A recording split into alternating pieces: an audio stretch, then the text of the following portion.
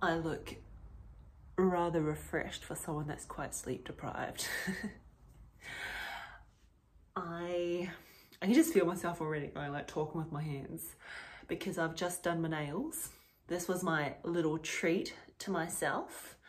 I bought myself a nail kit where I can just do manicures at home, and it should last a couple weeks. I'm very happy with myself, considering obviously the wilderness, I was as bare bones, like couldn't even afford food, let alone getting my nails done, and looking presentable, like affording to look presentable. Yet today I just really pulled myself together. The Holy Spirit actually encouraged me to do it. Well, God told me to do it, and I'm like quite conflicted, because, you know, there's a side of me that I'm recognizing as I'm starting to go out there and do things for myself and starting to pull myself together and all that kind of stuff. I'm addressing these feelings of unworthiness, like, oh, I shouldn't be buying this for myself. I shouldn't be looking after myself. I should be giving away to others. I should be doing something for others. And God's like, no, you need to look after yourself as well. You need to actually put effort into yourself as well. And for me to be aware that I'm starting to have these thoughts, and where I got into this pattern in the wilderness to just forego myself and not put so much effort into who I am and my appearance and taking care of my body and all that kind of stuff. It's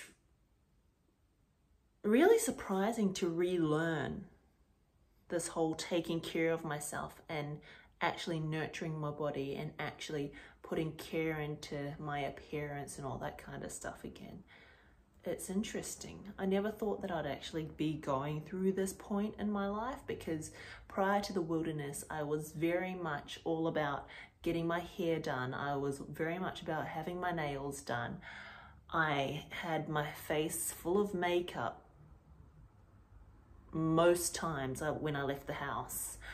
I was a princess. I was a doll. And I was very proud of it, truthfully.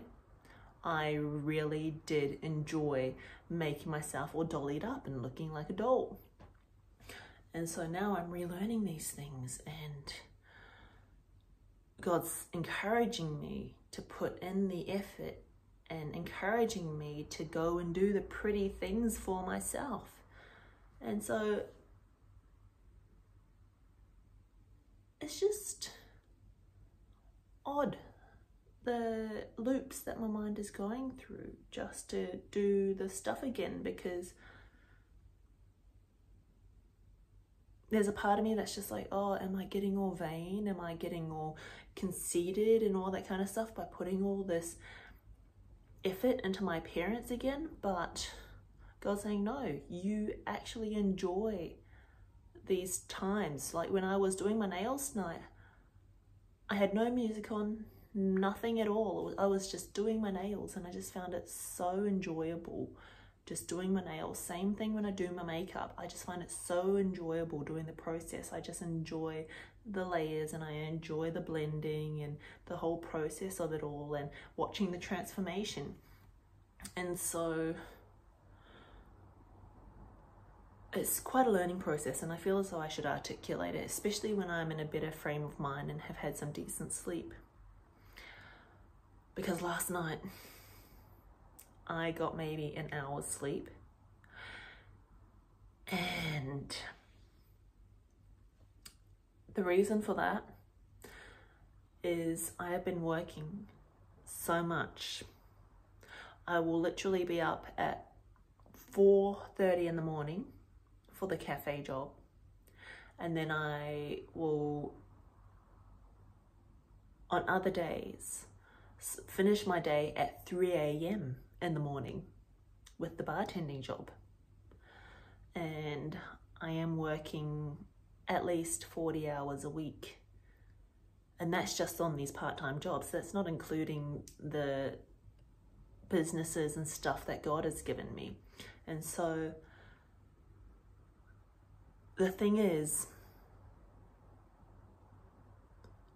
as far as things in the spiritual realm go, and as far as things as self-reflection, and as far as things as like unpacking and leaving my troubles at the feet of God and all that kind of stuff, I just have let that slide by the wayside because I haven't even had time to sleep.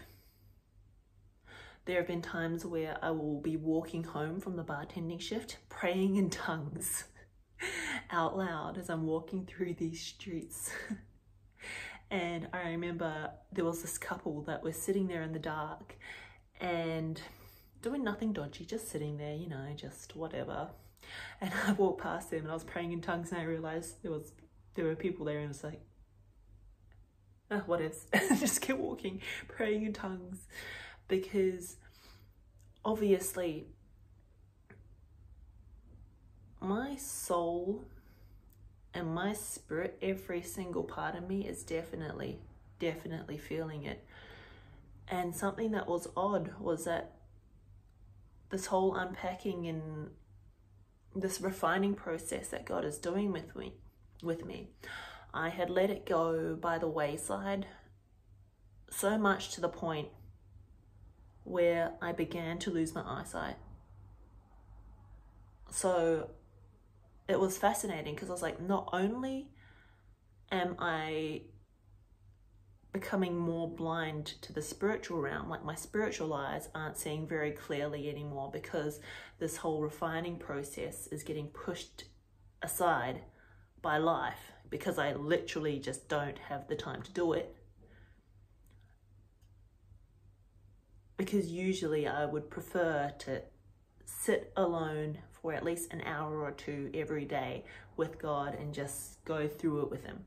But I haven't been able to because I've literally just been all over the place doing all this, working on jobs and all that kind of stuff.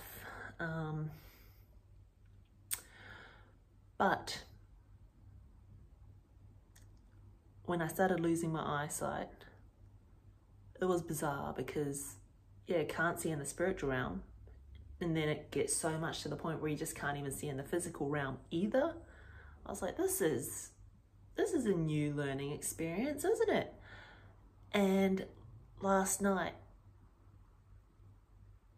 I got towards the end of my day and I was just like absolutely conked and just I was like, I need to sleep. Like I was physically tired, but my spirit and my soul were like, no, you cannot sleep. And the Holy Spirit actually told me last night that if I do not address this stuff, then my eyesight will definitely be shot for today, that I won't even be able to go anywhere at all. I literally will be blind for today, which has happened in the past, but this was just like it has happened in the past when I've just had very intense spiritual warfare all of a sudden, where I'll lose my eyesight for a few hours. But this one has been like a good 2/3 of my eyesight has been gone for a couple weeks. And so the Holy Spirit was like, your eyesight's definitely going to be gone tomorrow, 100%, if you do not address this. And so I lay there in bed, warring in the spirit and doing soul refining, and just kept going and going and going and going and going and going and going and going until I literally just could not go anymore. As in, like, I just passed out, and it was maybe an hour that I got of rest. And then when I was at work, I kept having this thought like, oh, I got to try and get through this day. I had an 8.5-hour day at work, and I was just like I was like worrying about messing up orders. I was worrying about doing all these things wrong. I was worrying and worrying and worrying. And then the Holy Spirit was like, can you hear yourself? And I was like, I realized that I was actually operating in fear. And the thing is that I was operating in this fear, and it isn't something new. I used to actually operate in this fear years ago when I was in the hospitality industry, or when I was actually in the conventional workforce, and I had just been in this state of worrying and thinking, oh, what if that happens? What if this happens? What if, and like just always trying to be 10 steps ahead to cancel out all the problems and being a worrywart, worrying for worrying's sake. And it was just my baseline of how I went about my day. But I was more conscious of it because I was so exhausted, and I needed every shred of strength that I could find to get through this day. And that is when I realized that I'm actually operating in fear as a baseline as I go throughout my day on average when I'm in the workforce. And I've been doing it my whole working life pretty much. And obviously fear is the opposite of faith, but fear is putting faith in the kingdom of the enemy. And so when I realized that I was actually putting faith in the kingdom of the enemy by operating in this negative space, I repented, turned to God, and I like, Lord, please forgive me. I choose faith, and I know that you promised me that you've sent me here. And when you've sent me to do something, it will all turn out for your good, and you've got me. And so I chose faith, and the day just turned around instantly, and I just had all this energy. I had a great day. I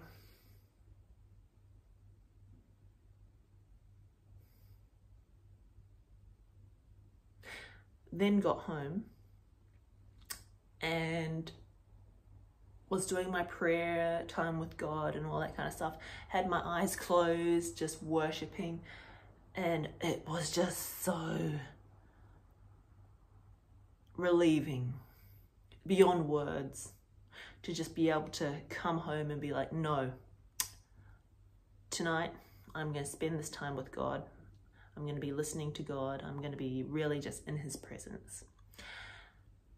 And I don't have words to describe the amount of relief and the amount of soothing and the amount of relaxation that I had in that moment that I actually fell asleep.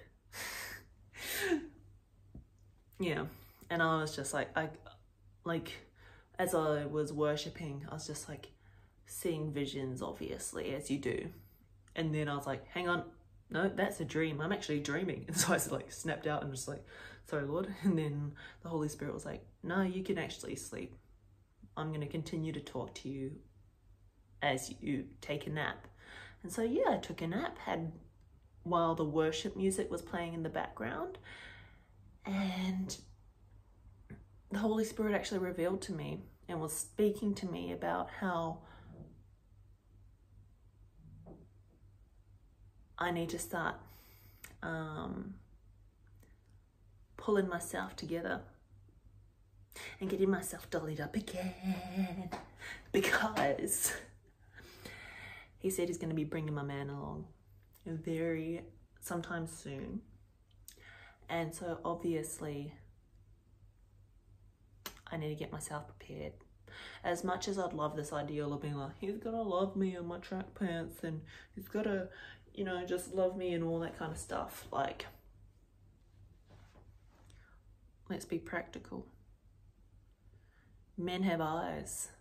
And if there's one person in this whole entire world that I want to look good for, that I want to look lush for, it is my man. That is the only one person that I care about actually, you know, wanting to look good for. And so the Holy Spirit was telling me, you need to get yourself in order, start putting effort into your appearance, start tying yourself together, and put some effort into your hair. After I just cut it off, hacked it off 2 weeks ago. But it was just it's so nice because I feel as though I'm shedding an old dusty skin, and it's like, butterfly, I'm a beautiful butterfly. Because I've got acne scars. My nails, I hate to say it, but they were actually dyed a brownish grey colour because of the coffee and all the cleaning and all that kind of stuff. And so for me to just really pamper my hands tonight, I really, really, really needed that. These were some working hands. I was looking at my hands today and the veins were just veining and hang on, the veins were just really popping today and covered in coffee stains and all that kind of stuff. And I was just these are just not the most feminine and welcoming hands. These are not hands that you would want anywhere near you. But yes, remember when I said in an earlier vlog, and if you don't remember, go back and watch my earlier vlogs, but I said how I wanted to get laser hair removal when I could financially do so. That's because I was getting a mustache. Well, lo and behold, a couple weeks ago, things have gone from bad to worse. Because I used to get a few really strong hairs that were just really coarse, but then I'd tweeze them out. And then a couple weeks ago, I look in the mirror and I'm it's migrated. I'm all I need now is for it to connect to my nose, and it's a hardcore mustache. It's the truth, okay? It is what it is. My dad has got the hairy ancestral genes of a Scotsman, and then my mum has got black hair, so I got a lot of hair and it's black, okay? It is what it is. And so I was tweezing and shaving, but then I was getting a 5 o'clock shadow. But now I'm starting to get hyperpigmentation from the amount of tweezing I'm doing.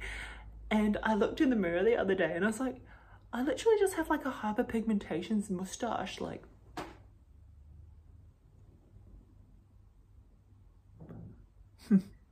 Yeah. You can, I'm lo and behold, of course, it decides not to show up that well when I'm trying to show it. But sometimes I'll walk past my reflection or I'll look in the mirror and I'll be I look like a young man with a mustache. I was well, I'd be a good looking dude, but you know what? I miss too much. I joke too much.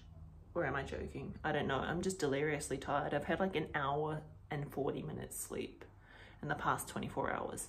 Anyway, so it's quite fascinating because I'm back in the gym. So I'm working on my body. I am doing my nails. And the Holy Spirit told me to go and buy that hair removal thing to get rid of all the barbed wire that's growing. And now I'm gonna look at what kind of oils and stuff for my hair, because I'm gonna be one of those girls, but like you can see there's like some texture to it. When I wake up in the morning sometimes, after having just showered the night before, I don't dry my hair before I go to sleep. I just let my hair like chill over the pillow as I sleep. And when I wake up, there are like ringlets and stuff, and so my hair actually looks great sometimes. When I first wake up, I'm like, oh, look at these tresses. But I need to figure out what's going on with this because it's currently a puffy fluff ball. And so I'm looking forward to nurturing my natural hair texture for the first time ever in my life. I'm looking forward to lasering off my moustache and my sideburns. I'm looking forward to lasering my legs and my armpits and whatever else.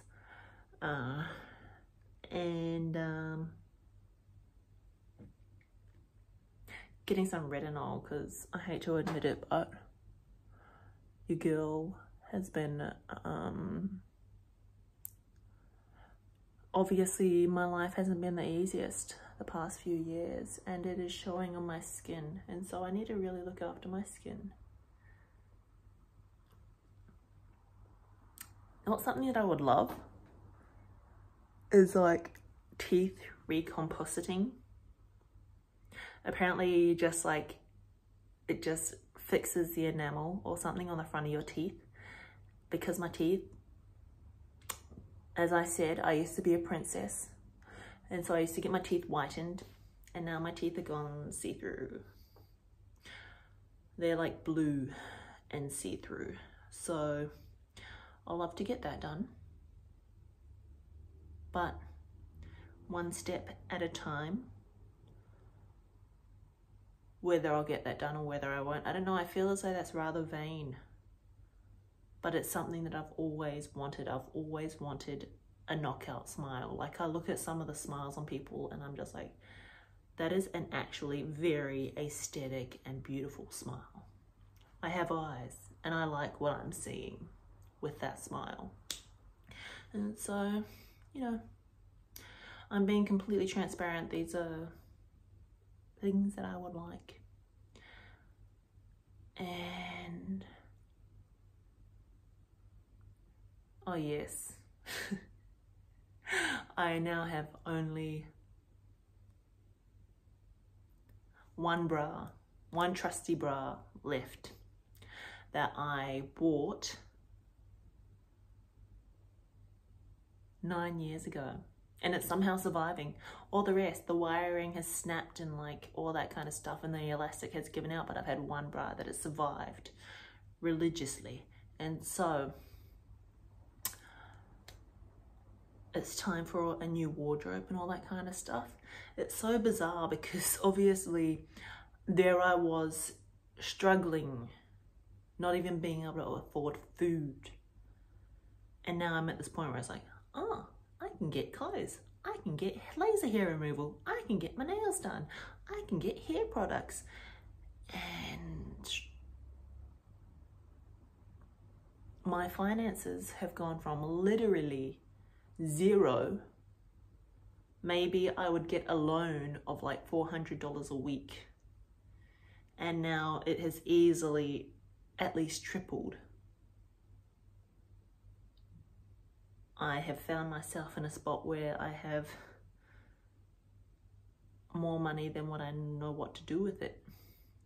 That's not to like brag about it, but that's just to go and show my mindset where I was just so used to living without ever wanting anything. And I'd shut down all these desires, such as having a meal that I actually find and savor the flavor of.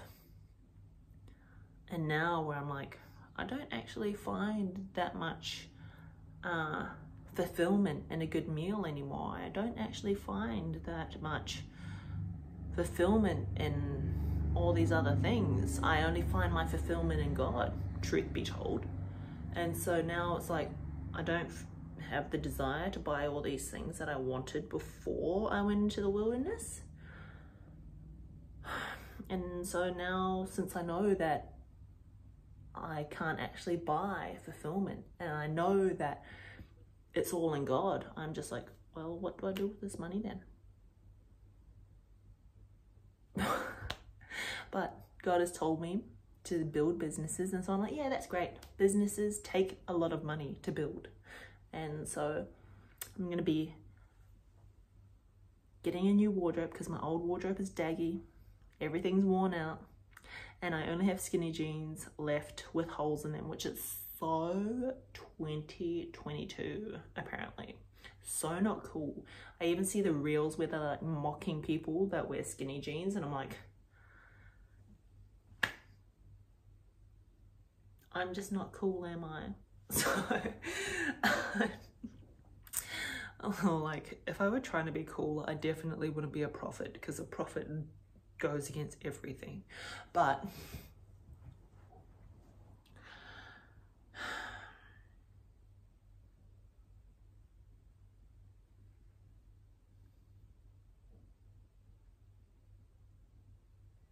life is good.